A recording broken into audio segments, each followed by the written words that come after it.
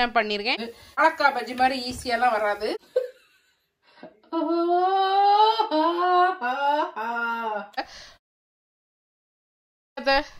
ஒரு கருப்பாயின்னு ஒரு பிள்ளை திட்டு இருப்பாங்க.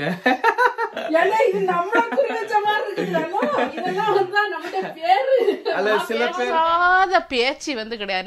நம்ம நம்முடைய வார்த்தையால ஒரு ஆளை நம்ம நோகடிக்கிறோம்னா அது வந்து கொலை செய்யறதுக்கு.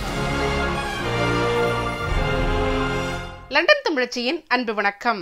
ஹலோ, எல்லாரும் எப்படி இருக்கீங்க? நல்ல சூப்பரா இருப்பீங்க நம்புறேன். நானும் நல்ல சூப்பரா இருக்கேன். இன்னைக்கு பாத்தீங்கன்னா ஒரு நல்ல அழகான மாலை பொழுது பாருங்க. இங்கிலாந்துல வந்து மழையோ மழை. இந்த மழை காலத்துல நம்ம சாப்பிடக்கூடிய நல்ல சத்துள்ள ஒரு நல்ல ஒரு ஸ்நாக் ஐட்டம் தான் நான் இன்னைக்கு பண்ண போறேன். என்ன கேட்டீங்கன்னா ஸ்நாக் ஐட்டம்னு சொல்ல முடியாது. இது வந்து பிரேக்ஃபாஸ்ட் கூட நீங்க பண்ணி சாப்பிடலாம். பட் இன்னைக்கு நாங்க அதை ஸ்நாக்காக தான் சாப்பிட போறோம்.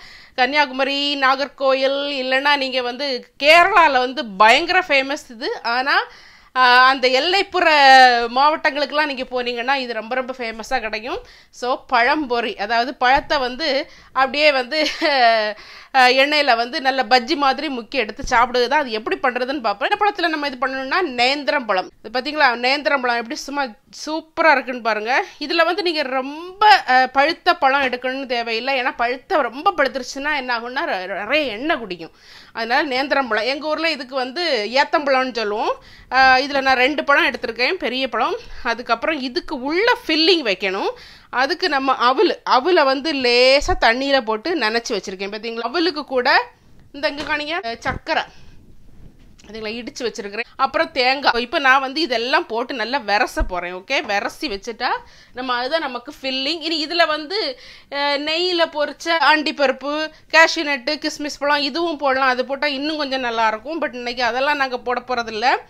ஓகே, இதை எடுத்து அங்கே மாற்றி வச்சுருங்க.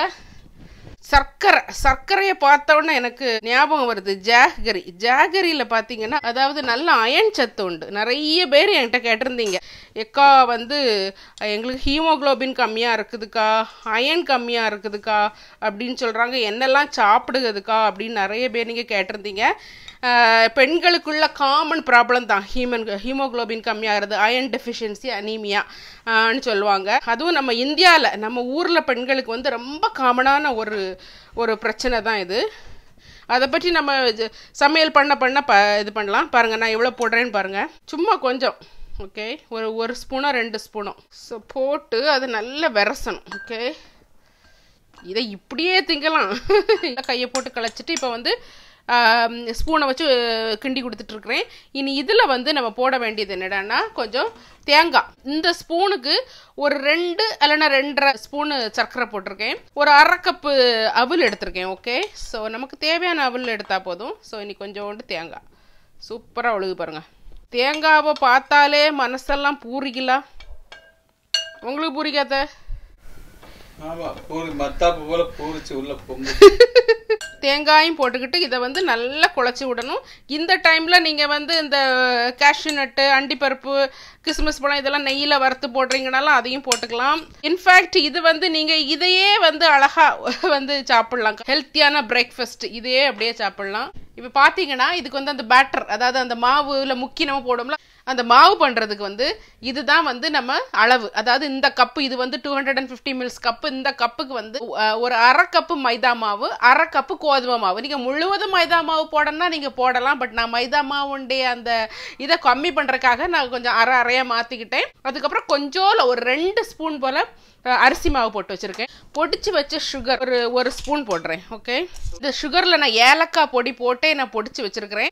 அவல் வரவுனீங்கல்ல, அதிலே வந்து நீங்கள் ஏலக்காய் பொடி போட்டுக்கலாம். ஸோ இதில் வந்து ஒரு 1 இல்லைன்னா 1.25 சுகர் போட்டுட்டு வேணா பிறகு போட்டுக்கலாம். அதுக்கப்புறம் கொஞ்சோல மஞ்சப்பொடி. இந்த மஞ்சப்பொடி வந்து அது கலருக்கு, நீங்கள் மஞ்சள் கலர், ஃபுட்டு கலர் வேணாலும் சேர்த்துக்கலாம். அதுக்கப்புறம் கொஞ்சோல சோடா உப்பு ஒரு 7 போல். இதில் கொஞ்சோல சால்ட்டும் போட்டுக்கலாம். சூப்பரான வெதர். எனக்கு இந்த மழை காலம் வந்து வீட்டுக்குள்ளே இருந்துக்கிட்டு இப்படி எதையாவது ஒன்றை செய்து சாப்பிட்டுக்கிட்டு இருந்தா அது நல்ல ஜாலியாக இருக்கும் தெரியுமா. இனி இதில் தண்ணி விடுங்க. இது இல்லாமல் உங்களுக்கு இன்னும் கொஞ்சம் நல்லா வேணும்னா கொஞ்சோல இட்லி மாவையும் இதில் நீங்கள் விட்டுக்கலாம். அது ரொம்ப நல்லா இருக்கும். கொஞ்சோல தண்ணி விட்டு அந்த பேட்டரை உண்டு பண்ணுவோம். அப்புறம் பார்த்தீங்கன்னா அந்த ஹீமோக்ளோபின் அப்படிங்கிறத பற்றி நம்ம பேசணும். அப்படி தானே, அதாவது அனீமியா இப்போ நிறைய பேருக்கு சோர்வாக இருக்கும், இந்த முடியெல்லாம் நிறைய கொட்டும், இந்த நகத்துலலாம் இந்த பிரிட்டில் நெயில்ஸ்ன்னு சொல்லுவாங்க, நகம்லாம் ஒரு மாதிரி போகும், இந்த நாக்கெல்லாம் வந்து ஒரு கலர் இல்லாமல் விளரிப்பே இருக்கும், இந்த கண்ணுக்கு கீழெல்லாம் பார்த்தீங்கன்னா விளரிப்பே, இந்த மூஞ்சே விளரிப்பே இருக்கும், ரொம்ப எப்பவும் ஒரு தளர்ச்சியாகவே இருந்துக்கிட்டு இருக்கும். உடனே டாக்டர்கிட்ட போனால் டாக்டர் உடனே சொல்வார், புள்ளோ உனக்கு வந்து ஹீமோக்ளோபின் கம்மியாக இருக்குது, பிளட்டை டெஸ்ட் பண்ணிக்கிட்டு சொல்லுவாங்க. முதல்ல அவங்க ஃபிசிக்கல் எக்ஸாமினேஷன் பண்ணும்போதுமே தெரிஞ்சிடும் இது ஓகே ஹீமோக்ளோபின் கம்மியான கேஸ் தான்னு. உடனே நம்ம பிளட் டெஸ்ட்டுக்கு அனுப்புனா அங்கே வந்து ஹீமோக்ளோபின் கம்மியாக இருக்கும். ஓகே, ஹீமோக்ளோபின் கம்மியாகிறதுக்கு பல காரணங்கள் உண்டு. ஓகே, இங்கே பாருங்கள் சூப்பராக வந்துக்கிட்டு இருக்குது. ஒரு பேட்டர் இதுக்கு வரணும், ஆனால் ரொம்ப தண்ணி மாதிரி இருக்கக்கூடாது, நல்லா கட்டியாக தான் இருக்கணும். அப்போ தான் வந்து அந்த பழத்துக்கு மேலே நல்லா அப்படி பிடிச்சி வரும். பெண்களுக்கு வந்து இந்த ஹீமோக்ளோபின் கம்மியாகிறதுக்கு அயர்ன் டெஃபிஷியன்சி அனீமியா வர்றதுக்கு காரணம் வந்து மாதவிடாய், நிறைய அந்த பீரியட் டைமில் நிறைய ப்ளீடிங் ஆகும். அப்போ வந்து நம்மளுடைய சாப்பாடுகள்லாம் சரியாக இருக்காது. அது இல்லாமல் பார்த்திங்கன்னா ப்ரெக்னென்ட் டைம்ஸில் நிறைய இதாகும். அதுக்கப்புறம் வந்து அடலசன்ட் ஏஜ், அதாவது இந்த சின்ன பிள்ளைகள்லாம் இருக்குல்ல, ஏஜுக்கு வந்த பிள்ளைகள்லாம் இருக்குது இல்லையா, அவங்களுக்கு ஒரு 18-19 வயசுலலாம் கொஞ்சம் அனிமியா வர்றதுக்கான சான்சஸ்லாம் நிறைய இருக்குது. ஏன்னா நிறைய பேர் சொல்லியிருந்தீங்க, ஏக்கா எனக்கு 10.7 தான் இருக்குது, 10 தான் இருக்குது, 11 தான் இருக்குதுன்னு. எனக்கே என்னுடைய 2 ப்ரெக்னன்சி டைம்லையுமே வந்து அயன் வந்து ரொம்ப கம்மியாக தான் இருந்துச்சு. இதுக்கு மெயின் காரணம் வந்து நமக்கு வந்து பொதுவாக வந்து இந்த டயட்டில் வந்து நம்ம அயன் கம்மியான டயட் நம்ம எடுக்கலாமா இருக்கும். நம்மளுடைய டயட் வந்து சரி இருக்கிறது இல்லை. ஏன்னு கேட்டிங்கன்னா நம்ம வந்து நம்ம ஊரில் வந்து வெஜிடேரியன் தான் கூடுதல். அப்படி தானே நம்ம நான் வெஜிடேரியன் சாப்பிடக்கூடிய ஆளாக இருந்தாலுமே தினமும் அங்கே யார் மட்டனும் சிக்கனும் பீஃபும் சாப்பிட்றாங்க யாரும் கிடையாது. வாரத்தில் ஒரு நாள் தான் நம்ம சாப்பிடுவோம். அதாவது ஹீமோக்ளோபின் கண்டென்ட்டை வந்து உடம்புல நம்ம கூட்டணும்னா அதுக்கு வந்து சாப்பாடு வந்து மெயின் நான் வெஜிடேரியனில் வந்து கண்டிப்பாக நல்லா கூட்ட முடியும். அதுவும் வந்து சிக்கன்லலாம் கூட்டாது மக்களே. இந்த ரெட் மீட்டுன்னு சொல்கிறோம் இல்லையா, மட்டன், லேம்பு, பீஃபு, இந்த மாதிரிப்பட்ட ஐட்டத்தில் தான் நிறைய வந்து அயன் கண்டென்ட் இருக்குது. அது நீங்கள் சாப்பிடும்போது கண்டிப்பாக வந்து கூடும். ஈரல், ஸ்பெஷலி நீங்கள் ஈரல்லாம் நல்லா வறுத்து சாப்பிடுங்க என்ன. ஸோ இது இல்லாமல் வந்து நம்ம வெஜிடேரியன், அதுக்காண்டி நான் வெஜிடேரியன், நான் எப்படி நான் இதெல்லாம் சாப்பிடுறது, நீங்கள் இதுக்காண்டி என்னைய வந்து நான்வெஜ் சாப்பிட சொல்கிறீங்களான்னு கேட்காதீங்க. தேவையே இல்லை, நீங்கள் வெஜிடேரியனாகவே இருக்கலாம். ஆனால் வெஜிடபிள்லேயே நிறைய இருக்குது, கீரை வகை, எல்லா விதமான கீரை வகைகள்லேயே நிறையவே இருக்குது.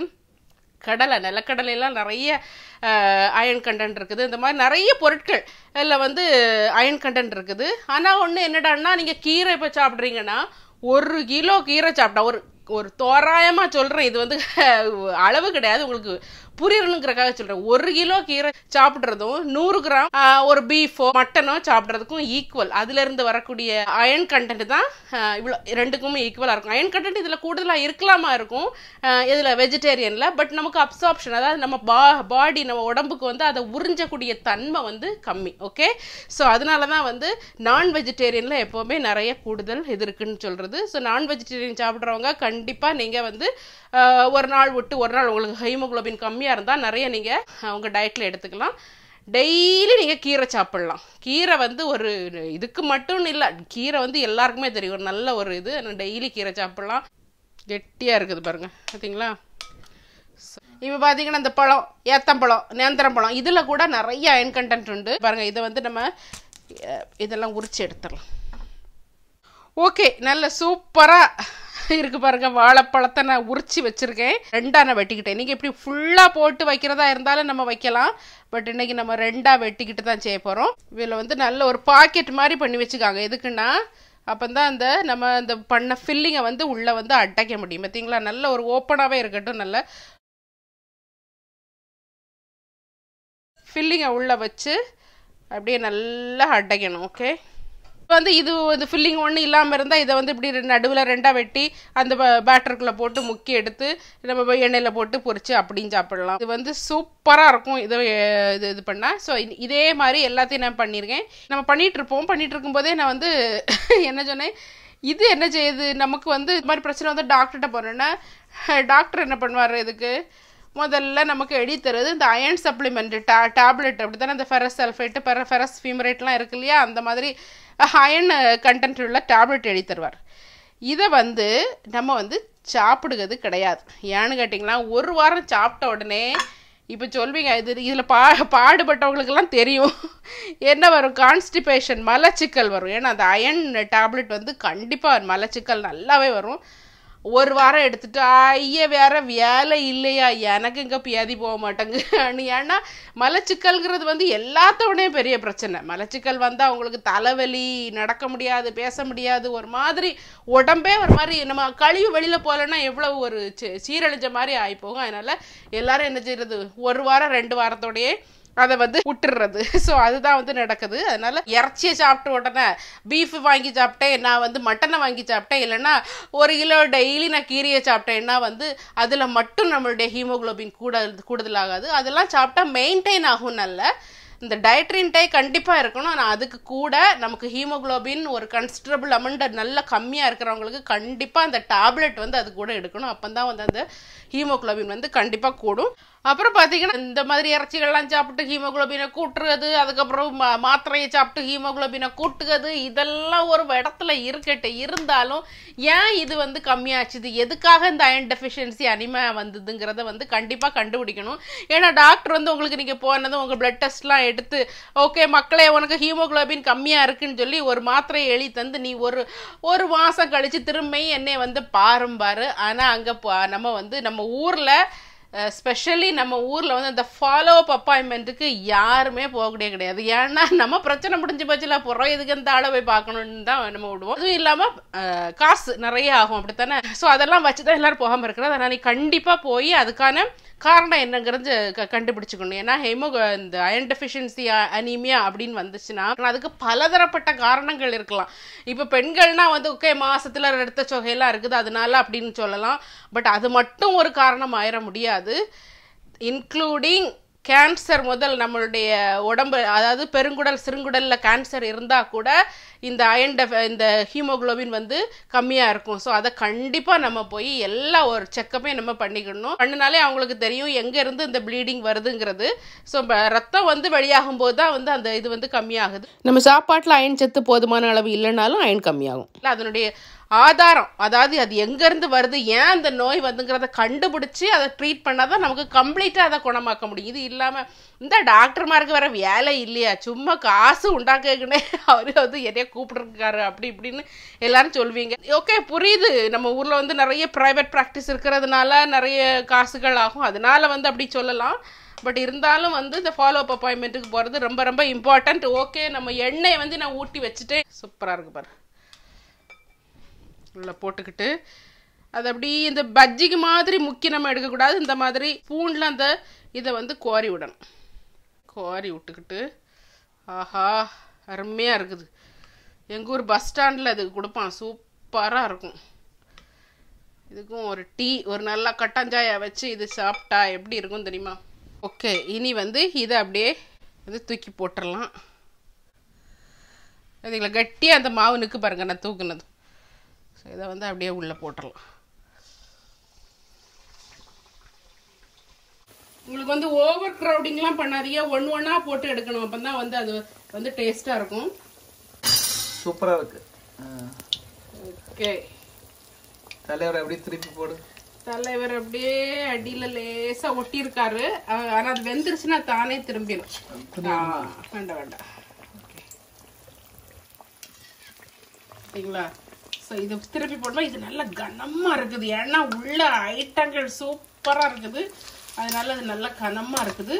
சரி நல்லா வேகட்டும். எப்படி வருதுன்னு பாருங்க, சூப்பராக வேகுது. மஞ்சப்பொடி போட்டனால அந்த கலர் கொஞ்சம் மஞ்சியாக இருக்குது, பார்த்தீங்களா? சூப்பராக இருக்குது. ஹீமோகுளோபின் அதெல்லாம் பற்றி பேசணும், அதை விடுங்க. இனி வந்து பார்த்தீங்கன்னா பெண்களுக்குள்ள பிரச்சனையை பார்க்கும்போது நான் லண்டனில் எப்படி வீடு வாங்கினேன் அப்படின்னு ஒரு வீடியோ போட்டிருந்தேன். அதுக்கு நிறைய பேர் உண்மையிலே ரொம்ப இதாக சொல்லியிருந்தீங்க. நான் அங்கே சொல்ல வந்த கருத்தே வந்து நான் இங்கே வீடு வாங்குறேன், நான் இப்படி இங்கே வீடு வாங்குறதுக்கு இதெல்லாம் தேவை, அந்த இதில் என்னுடைய கருத்து கடைசியில் நான் சொன்னேன். என்னுடைய இதுவே வந்து இந்த உலகமே ஒரு வாடகை வீடு தான் சொன்னேன். அதே மாதிரி இன்னொரு பிரச்சனை என்னன்னா, கல்யாணம் ஆனோடனே பெண்களுக்கு ஒரு குழந்தை இல்லைன்னொன்னே ஐயா அப்பா நம்ம ஊரில் வந்து பேச்சுக்கு அளவே கிடையாது. அந்த பிள்ளை கல்யாணமாகி 2 மாதம்தான் ஆகும். என்ன ஒன்றும் ஆகலையா, என்ன சும்மா தான் இருக்காளா, ஓ மருமா சும்மா தான் இருக்காளா, ஏன் மருமா ஒன்றும் ஒன்றும் ஆகலையா? இப்படி கேட்டு கேட்டு கேட்டு கேட்டு ஒரு குழந்தை இல்லாதவங்களை வந்து வார்த்தையினாலும் பார்வையினாலும் புண்படுத்துறவங்க வந்து அதிகம். உண்மையிலே அதுக்கு என்னெல்லாம் சொல்லுவாங்க. அதாவது அந்த பிள்ளைக்கு குழந்தை இல்லை, ஓகே, இவளுக்கு யான் தெரியுமா குழந்தை இல்லை, அவங்க அப்பன் அப்படி, அவன் அப்படி இருந்தான், அதுதான் வந்து அவன் அந்த பாவம் தான் அந்த பிள்ளைக்கு மேலே வந்து உழுகு. அதாவது அவங்களுடைய தாத்தா, அப்பா, தாத்தா, அம்மா, பாட்டி, அந்த ஹோல் ஃபேமிலி அந்தையும் அதை வந்து இழுத்து, அது வந்து மனுஷன் பேசாத பேச்சு வந்து கிடையாது. நாக்குக்கு வந்து நரம்பு இல்லைன்னு சொல்லுவாங்க, அந்த நரம்பு இல்லாமல் தான் பேசுகிறது. நானே நிறைய இடத்துல கேள்விப்பட்டிருக்கேன்.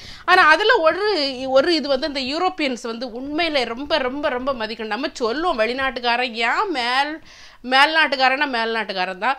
என் கூட வேலை பார்க்குறதே நிறைய பசங்களுக்கு வந்து பிள்ளை இல்லாமல் இருக்கும். அவங்க சிலவங்க பிள்ளை வேண்டான்னு இருப்பாங்க, சிலவங்களுக்கு வந்து ஜெனுவனாக அவங்களுக்கு பிள்ளை இல்லாமல் இருக்கும் தெரியுமா. ஆனால் அவங்கள வந்து யாருமே கேட்க மாட்டாங்க, நீ குழந்தைக்கு ட்ரை பண்ணலையா, என் பிள்ளை இல்லை உனக்கு என்ன ஆச்சு ஏதாச்சுன்னு யாருமே ட்ரை பண்ண மாட்டாங்க. இன்ஃபேக்ட் நாங்கள்லாம் வந்து டின்னருக்குலாம் நாங்கள் போவோம், சேர்ந்து ஒரே இதில் இருக்கோன்னு வைங்களாம், ஒரு டேபிளில் இருக்கும், அதில் ஒரு பொண்ணுக்கு குழந்தை இல்லைன்னா மற்றவங்களுக்கு எல்லாம் குழந்தை இருக்கும். நாங்கள் எங்களுடைய குழந்தைய பற்றி அதிகமாக அங்கே பேச மாட்டோம், அவங்களுக்கு மனசு புண்படலாம் இல்லையா.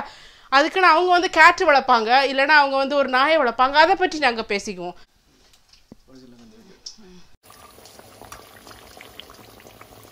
ஓகே மக்களே, நம்ம வந்து இதை வந்து எடுத்துடலாம். இனி பார்த்தீங்களா நல்ல கோல்டன் ப்ரௌன் கலரில் சூப்பராக வந்துருச்சுது. இது நல்ல ஹெவியாக இருக்குது.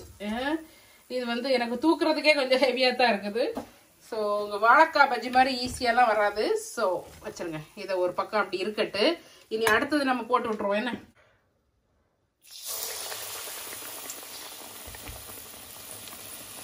இப்போ வந்து நம்ம சொல்லிட்டு இருந்த அதான் என்ன சொல்லிட்டு இருந்தோம்னா, குழந்தை இல்லை அப்படின்னு வரும்போது ரொம்ப இது அதாவது வந்து அவங்ககிட்ட போய் நம்ம கேட்க வேண்டிய தேவையில்லை. அவங்க கண்டிப்பாக டாக்டர்களை பார்த்துருப்பாங்க, அவங்க அதுக்கான அவங்களுக்கு குழந்தை உண்மையிலே வேணும்னு இருந்தால் அதுக்கான பல விதமான இது பார்த்துருப்பாங்க. இது அப்படி இல்லை, வார்த்தையாலே கொல்லுகுது. நீ அங்கே பார்த்தியா, இங்கே பார்த்தியா, அங்கே போனியா, அங்கே ஒரு ட்ரீட்மெண்ட் இருக்குது, இங்கே ஒரு ட்ரீட்மெண்ட் இருக்குது. சிலவங்க ஒரு ஜெனிவனாக சொல்கிறவங்களும் இருக்கிறாங்க, இங்கே இந்த இடத்துக்கு போனால் அவங்களுக்கு வந்து இதில் இது இருக்கும், நல்லாயிருக்கும், இந்த டாக்டர்கிட்ட போய் நல்லாயிருக்கும்னு சொல்கிறவங்களும் இருக்கிறாங்க. ஆனால் வார்த்தையாலே குத்துறவங்க தான் நிறைய பேர். அதனால வந்து தயவு செஞ்சு அந்த மாதிரிப்பட்ட இதெல்லாம் வந்து யாராவது பார்த்துட்டு இருக்கீங்கன்னா, இதுக்கு முன்னால பேசியிருந்தா நம்ம வந்து அப்படி பேசக்கூடாது. ஒரு ஆளை நம்முடைய வார்த்தையால் ஒரு ஆளை நம்ம நோகடிக்கிறோம்னா அது வந்து கொலை செய்யறதுக்கு சமமானது. அப்படித்தானே? சைக்காலஜிஸ்ட கேளுங்க. கண்டிப்பா அது வந்து மிக மிக முக்கியமானது. உண்மையாவே அந்த வார்த்தையினால நம்ம எப்பவுமே யாரையுமே புண்படுத்தக்கூடாது. இதை சொல்லும் பொழுது எனக்கு வந்து நல்ல ஒரு திருக்குறள் ஞாபகத்துல ஒண்ணு எப்பவுமே இருக்கக்கூடிய திருக்குறள், தீயினால் சுட்ட புண் உள்ளாரும் ஆறாதே நாவினால் சுட்டபடு. இந்த வார்த்தைகள் வந்து எப்பவுமே மாறாது. ஏன்னா நம்ம பல கவுன்சிலிங் பல சைக்கோதெரப்பிலாம் பண்ணும்போது எப்போய் எந்த காலத்திலோ அவங்க சின்ன வயசுல அவங்க வாத்தியார் திட்டினது, இல்லை அப்பா அம்மா ஏதாச்சும் சொல்லியிருப்பாங்க, ஒரு ஒரு ஒரு கருப்பாயின்னு ஒரு பிள்ளையை திட்டிருப்பாங்க.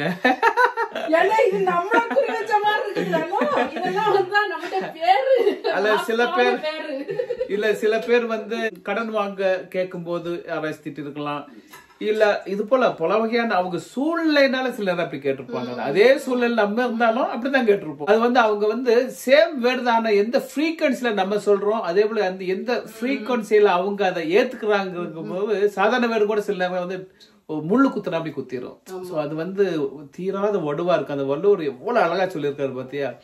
அது வந்து பெரிய பெரிய பல விதமான மைண்ட் பிளாக்ஸ் கூட அந்த வார்த்தைகள் ஏற்படும். கண்டிப்பா நம்ம வந்து அதெல்லாம் அவசியம் தவிர்க்கணும். கண்டிப்பா நம்ம சின்ன இதெல்லாம் சின்ன விதைகள். இப்ப நான் வந்து எத்தனை பேர் நான் புண்படுத்தி இருக்கேன் மனச.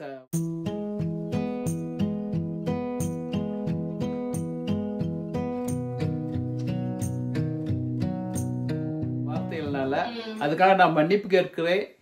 எப்பவுமே வந்து நம்ம வந்து இயற்கை சில தெரியாம கூட நம்ம புண்படுத்திடுவோம் வார்த்தைகள்ல. எப்பவுமே வந்து அதை வந்து ரியலைஸ் பண்ணி அப்படியே நம்ம புண்படுத்தி இருந்தாலும் நம்ம வந்து அவங்ககிட்ட போய் மன்னிப்பு கேட்கறது தப்பே இல்லை. கண்டிப்பா அது வந்து மிக பெரிய ஒரு மேன்மையான செயல். ஆன்மீகம், சாமி கும்பிடுறோம், கோயிலுக்கு போறோம், சர்ச்சுக்கு போறோம், அதுல எல்லாம் அதுல உயர்ந்த நிலை வந்து ஒருத்தர் வந்து நம்ம தப்பா புண்படுத்திட்டு அவங்ககிட்ட போய் மன்னிப்பு கேட்கக்கூடிய சூழல்ல வந்து அது வந்து பெரிய ஒரு மனம் வேணதுக்கு. அது மட்டும் இல்லாம சில நேரங்கள் எக்ஸசைஸ் கூட இருக்கு. அதுக்கு சின்ன வயசுல பார்த்திருப்போம் அவங்கள, இல்ல சில நேரங்கள் அவங்களை நம்ம சந்திக்க முடியாம கூட இருக்கலாம். நீங்க விஷுவலா அவங்கள மனசுக்குள்ள நினைச்சுக்கிட்டு அவங்ககிட்ட நான் மன்னிப்பு கேட்கறா அப்படின்னு நம்ம மன்னிப்பு கேட்டுக்கலாம். அது வந்து கண்டிப்பா அதெல்லாம் கூட அந்த பலன் வந்து அவங்களுக்கு போய் சேரும். நம்ம மைண்டு கூட அதுல வந்து விடுபட்டுடலாம். சரியா?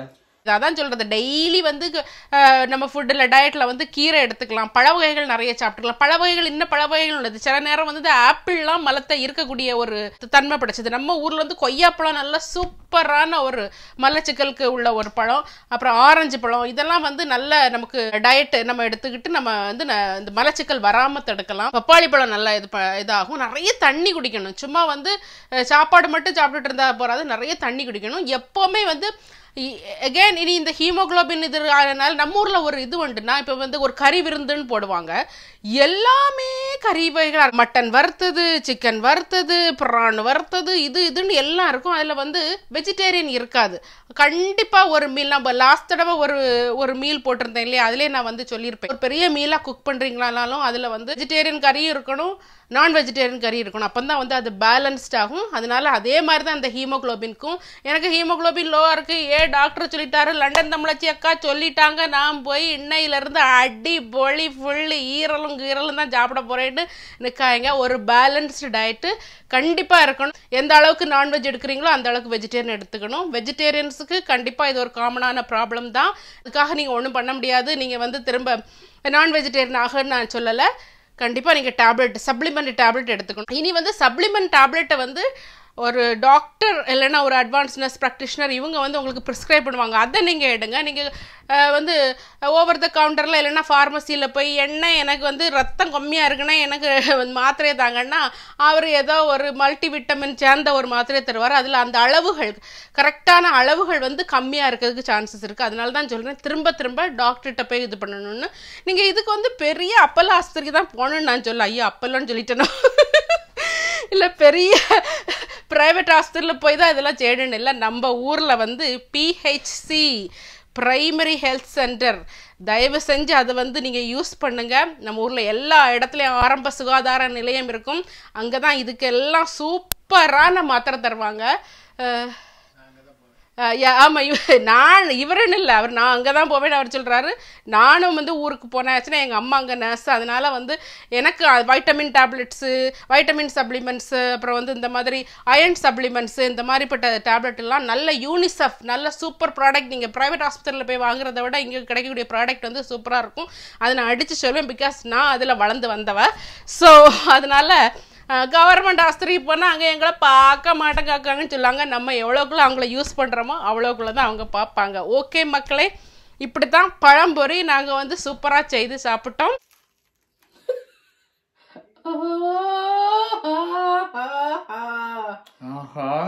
ரொம்ப டேஸ்டா இருக்குது. டேஸ்ட் அந்த அவளுடைய டேஸ்டோட மனம், அந்த ஏலக்காயோட மனம், அந்த ஏலக்காய் மனம் வந்து, அந்த வாழைப்பழத்துடைய அந்த டேஸ்ட், அப்புறம் இந்த பட்டர் பேட்டர் எல்லாம் சேர்ந்து நல்லா சாஃப்டாவும் இருக்கு. அடி இந்த தேனாமிரதம் மாதிரி நான் சொல்லி தாரேன். ஆமா, தொண்டைக்குள்ள போகும்போது எனக்கு ஃபீல் பண்ண முடியுது. அப்படியே கீழே போகுது. இப்படி எல்லாம் நம்ம சொல்லி கொடுக்கறத ரிப்பீட் பண்ணணும். என்ன நல்லா எல்லாம் கடுன்னு இருக்குது, கருகருன்னு இருக்குதுன்னா அதுல சொல்ல விடாது. ரொம்ப நல்ல டேஸ்டா இருக்குது. ஆனா இது கண்டிப்பா நீங்க செஞ்சு சாப்பிட்டு பாருங்க. இந்த வீடியோ உங்களுக்கு எல்லாம் பிடிச்சிருந்தா கண்டிப்பா லைக் பண்ணுங்க, ஷேர் பண்ணுங்க. மறக்காம இதுவரை நீங்க சப்ஸ்கிரைப் பண்ணாம பார்த்துட்டு இருக்கீங்கன்னா கண்டிப்பா நீங்க சப்ஸ்கிரைப் பண்ணி எங்களை சப்போர்ட் பண்ணுங்க. Okay, thank you.